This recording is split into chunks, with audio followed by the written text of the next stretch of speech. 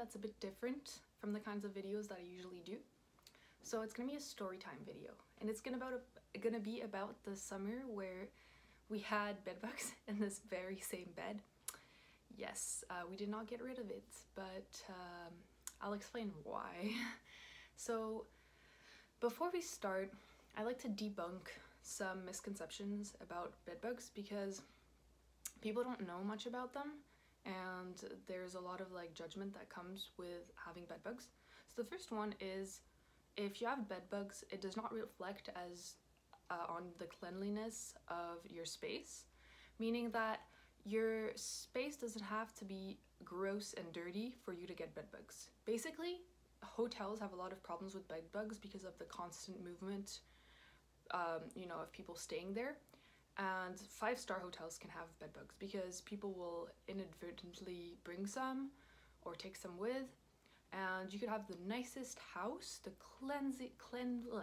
cleanliest house, and you could have bedbugs. Because let's say you go on a trip and you stay at a hotel and you leave your bag on the floor, which you should never do. You should always put your luggage on like higher up, like on a dresser or a table or something. You could have some bedbugs crawl into your luggage and inadvertently bring some home, and then before you know it, you have an infestation. So we had bedbugs, and a lot of the reactions that some people had when I told them was, oh, like, you must not have been cleaning. And it's like, yes, obviously we're not perfect. You've seen in my like day-to-day vlog, or what was it, work in, like, I did a vlog, and my kitchen wasn't the cleanest. But I mean, I clean every single week. I vacuum, I'll mop, maybe not as often as I should, but I'll mop regularly. I'll wipe the counters. I mean, when I say I, it's not just me, it's also my boyfriend whom I live with. But we'll clean up, you know? It's not perfect, it's a bit messy. But anyways, so all to say, no, you're not a dirty person if you have bedbugs. I mean, once you have them, it does make you feel dirty, and that's the other reason why I want to make this video is, for anyone who's had bedbugs, it's kind of, I don't want to say traumatizing necessarily, because maybe that's kind of like putting down experiences that are more serious, but it is a very uncomfortable situation, and you face a lot of like social judgment, and it's kind of isolating, and it's very stressful. So now I'll start about how we discovered that we had bedbugs. So, and I'll insert a picture. And like I said, if you had bedbugs before, the story might bring back bad memories, so maybe don't watch it. Like, I know, like, whenever I see pictures of bedbugs, or like I talk about it again, I get like, my body feels like it's gonna start, like, it's scratchy. And anyways, so basically it wasn't last summer, it was the summer before, so summer 2018. And my sister was staying overnight, a couple nights in Montreal, because she was flying out to France, where my extended family lives. And I think, if I recall, I went out to get something with her. I think some money, because she needed like some cash to take the taxi to the airport. And I come home, and my boyfriend is like, Mathilde, like, I have something to show you. Like, I found something in our bed, and it's some kind of bug. And like, right away I'm like, what? Like, this is weird. Like, maybe, you know, it's starting to be summer, maybe a bug had like crawled into our bed or something. And he shows it to me, and I'm like, this is weird. Like, it resembles something that I've seen, because I had taken an insect biology course, and we had learned about like different like families of insects, and it looked familiar. So I'll insert the picture here.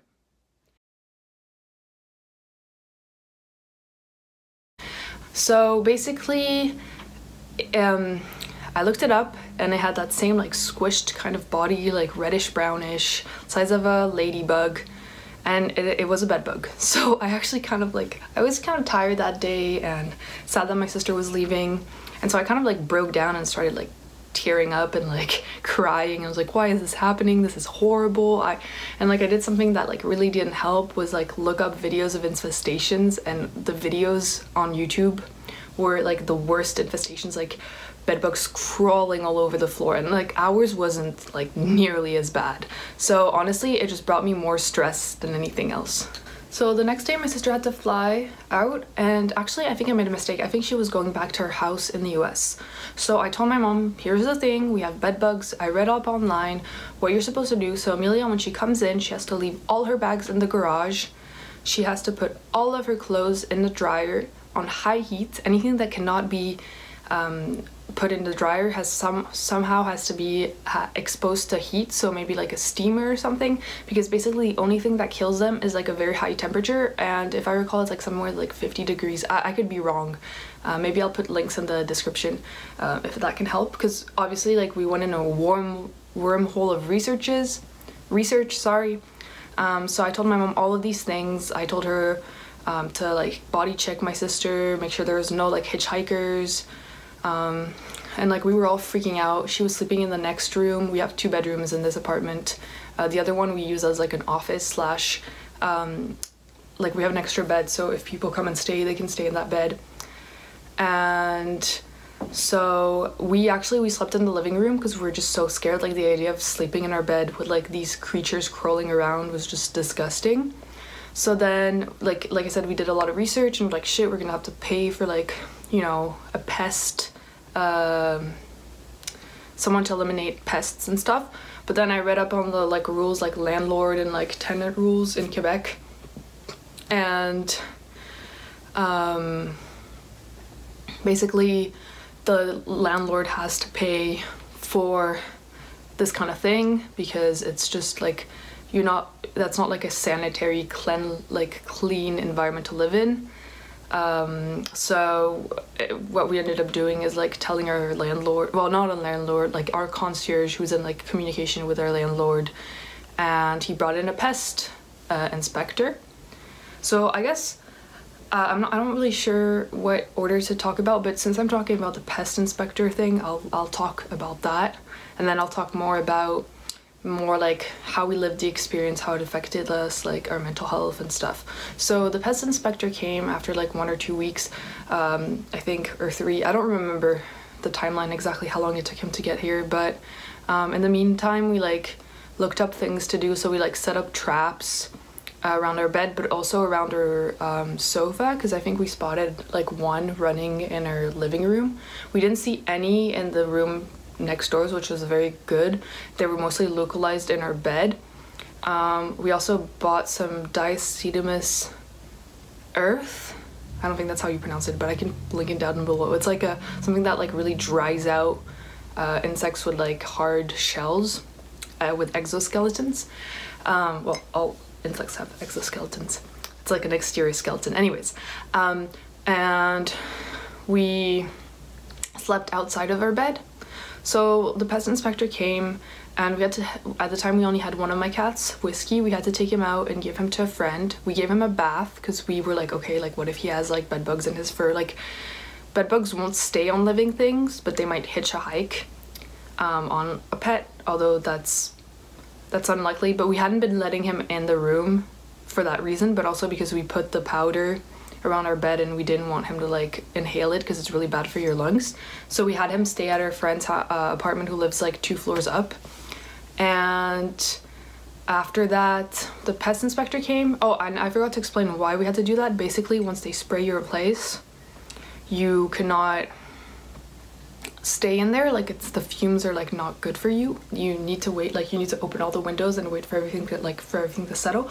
But prior to that, so what we didn't know, so the pest inspector came, he kind of like did a check. He was like, yeah, these are indeed poop stains from the bed bugs. So I'll insert a picture here as well. You can see like there's black stains on like our bedposts and to the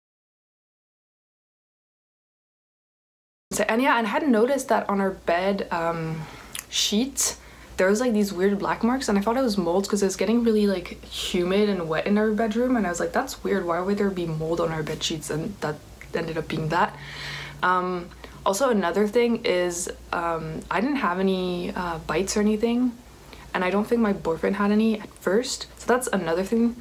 If you have allergies, it's a blessing and a curse. It's a blessing in the sense that you can know earlier on that you have them, whereas if you don't react to them, they could be there for a while before you realize. And because you need to have a certain amount for to see one running around your bed in broad daylight. So we did have, like, the pest inspector told us that we had them for like maybe like a month or two, and we had been unaware of that this whole time because we didn't necessarily have bites. Like, I noticed the little black dots in our bed sheets, but like I didn't think much of it. And then the one thing he hadn't told us is prior to him coming, well, because we hadn't been in communication with him, right? He had been communicating with the concierge of the building.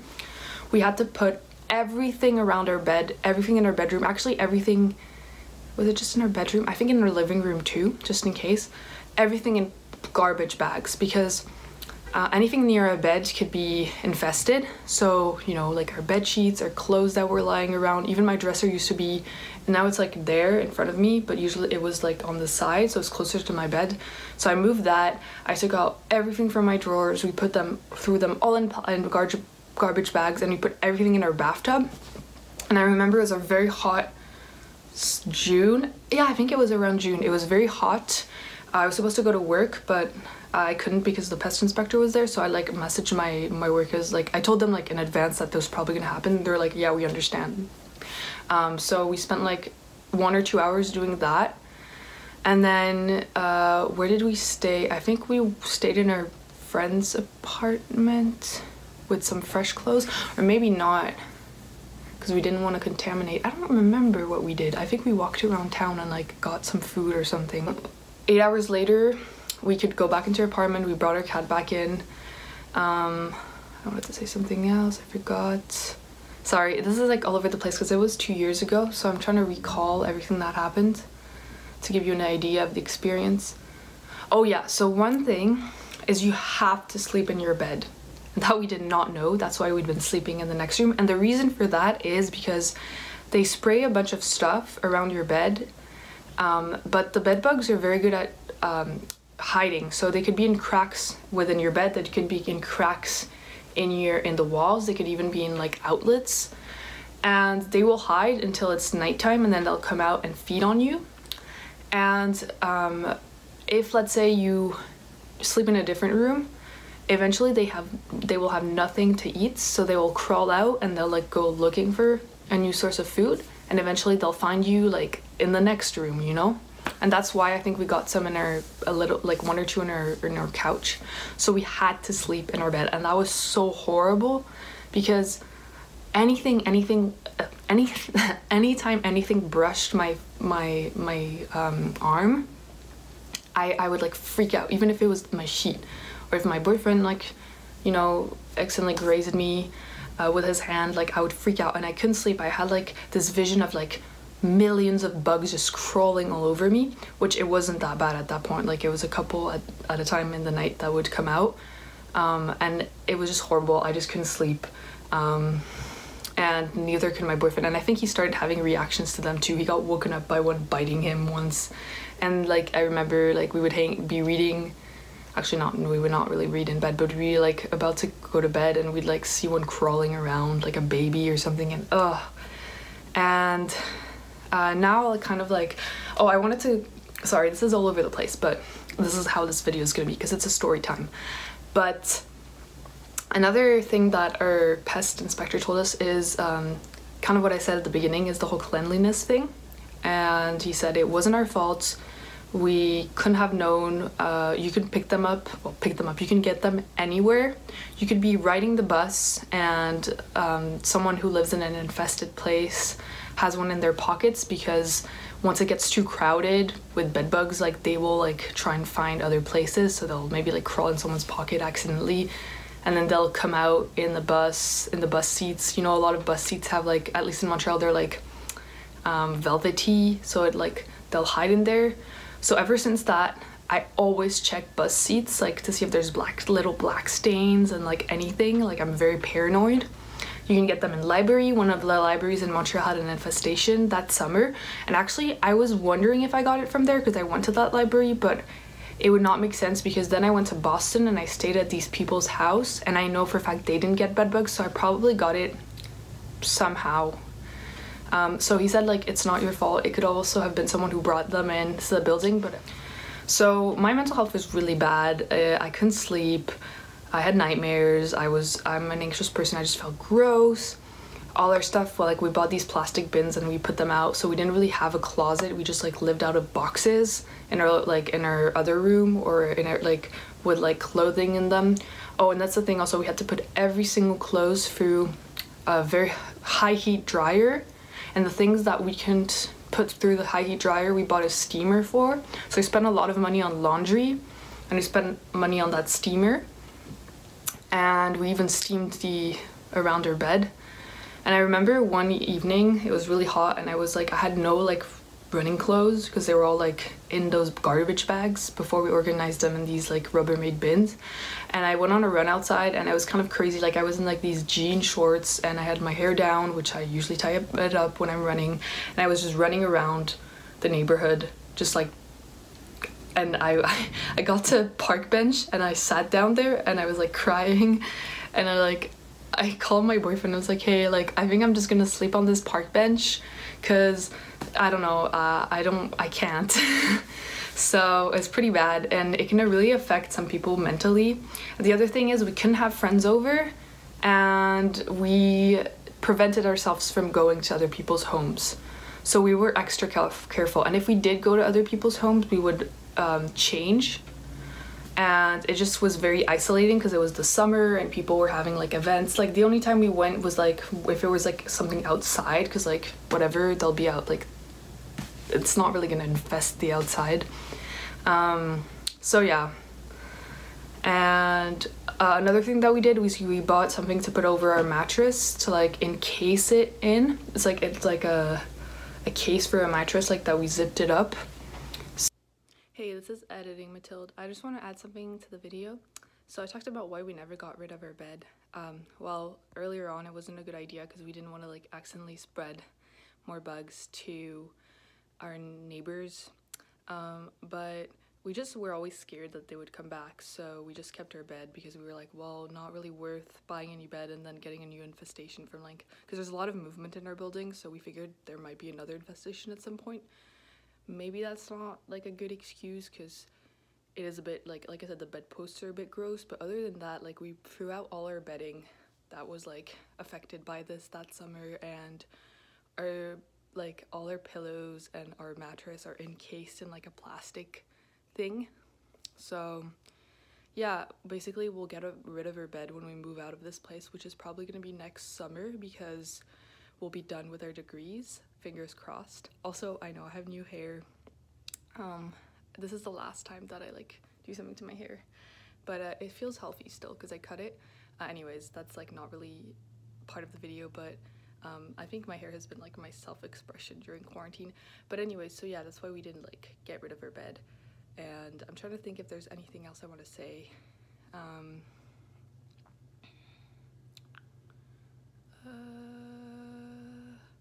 Yeah, I just want to say, like, when we had them, we did like everything to not spread them to people. So like it was very isolating. My boyfriend was like very like, he was joking, he was saying, yeah, we knew how to social distance between this like before this whole quarantine thing happened, because basically that summer we like didn't really like, we would only go see people if it was like a barbecue outside, and we would like sit on the grass because we were so scared of like giving our friends bed bugs. And some of our friends were like really chill, and they're like, yeah, we know you're taking all the precautions, but we had like one or two friends that were very like, didn't really want us around, so it was like isolating. Like I don't, you know, I don't blame that friend. Like I didn't want to give them to anyone, but it was hard. So that's one thing that, like, you know, it can happen to anyone. It doesn't reflect on you as a person. So yeah, I hope, you know, you like the rest of this video. The pest inspectors had to come twice and spray our apartment twice before they completely went away. So once again, we had to take our cat out. He was really unhappy. He's super stressed. We gave him to another friend who lived in our building at the time. Our place got fumigated again. And the thing is, like, even though when you wait, it lets the fumes like dissipate and it's not as bad, the odor still lingers and it kind of gives you a headache. So it's really not pleasant, and you still have to like be in your bed. So it's not great. And we wouldn't let our cat in our bedroom because at that point there's just too many chemicals and stuff, and already not great for us, probably not like great for a small cat. So that was very frustrating, and we had to redo some of the process of like re-drying some of her clothes, and it seemed like they were never gonna go away. And actually I remember thinking we were done, and then seeing one, I think it was like the beginning of September, and I was just like crushed. I was like, fuck, like, sorry. I was like, oh god, like, why they will never leave, and like having a breakdown and being like, we spent like so much time dealing with these, we've been so careful, but eventually they subsided, and we're good for now. But I always have that fear that we're gonna have them again. And in fact, sometimes like I'll find like a dried up booger, because you know everyone picks their nose in bed, at least, you know, I do, whatever, I don't care telling you that. And I would find like a dried up booger or like a crumb, because you know, sometimes you like eat in bed. Very rarely do I do that, but it does happen. And I'd like freak out, like I'd feel like really panicked, and then I realized, oh, it's just a crumb or a booger, which is gross, but you know, like, or I'll see a bug and I'll freak out and be like, oh fuck, we have bed bugs. And like, so yeah, those are all the things I wanted to talk about today. I hope it wasn't too boring. I personally like find it makes for a good story, but also and can also educate people. And I just want to say, like, if you ever have bedbugs problems, don't hesitate to let me know, because I know people that had some after like this year. I know some people had some, and they contacted me. There's like, oh my god, what do I do? Like, what am I supposed to like do to like protect my stuff and like make sure they don't spread everywhere? And do I have to pay for the pests exterminator and things like that? So yeah, I hope you found this interesting, and I'll see you in my next video. Bye!